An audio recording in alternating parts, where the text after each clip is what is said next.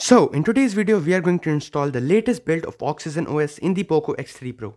So first of all, just go in your settings, and in these settings what you need to do is you need to go in security, because a lot of you guys might be using pin and pattern. So if you are using any one of these, you need to disable these. It is a very important step, do not skip this.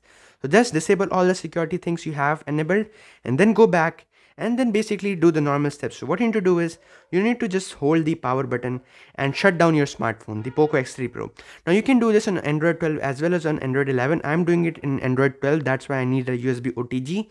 Now just hold the volume up and the power button at the same time to enter into TWRP recovery. So I'm holding both of these at the same time. So this will help me to enter the TWRP recovery, from where I'm going to install the ROM. As I told you, Android 12 requires an USB OTG or a USB pen drive to install the ROM, so make sure you have one of those. Now, once you have entered into TWRP, what you need to do is just wait for the touch drivers to load, and then you need to swipe to unlock. So there you go. As you guys can see, now I have installed the ROM in this USB pen drive which I have, and now I'm going to connect it to my smartphone. As you guys can see, I have connected it successfully. Now what you need to do is you need to go in Wipe. So first let me show you that it is recognized. As you guys can see, it is recognized, and I have the ROM here right now, as you guys can see. Now you need to go in Wipe. So go in Wipe, Advanced Wipe, and select three options only. Don't touch anything else. Just select Dalvik, Data, Cache.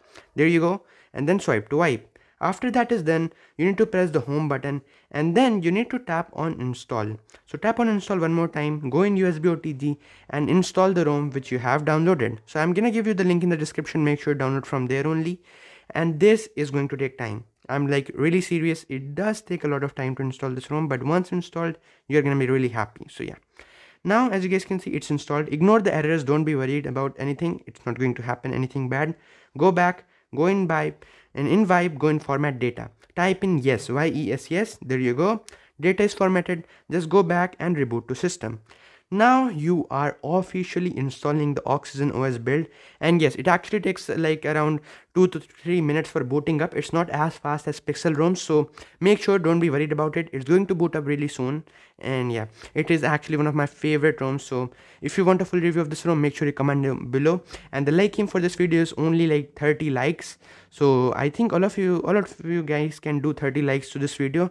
And as you guys can see, I've actually speeded up the video to tell you that it actually took a really long time. So yeah, that's pretty much it. Make sure you subscribe. The subscribe aim is like 4,000, but let's see. Make sure you subscribe. I just want everyone to subscribe who is watching this video. Make sure you subscribe. That's it. Hit the subscribe button. Peace out.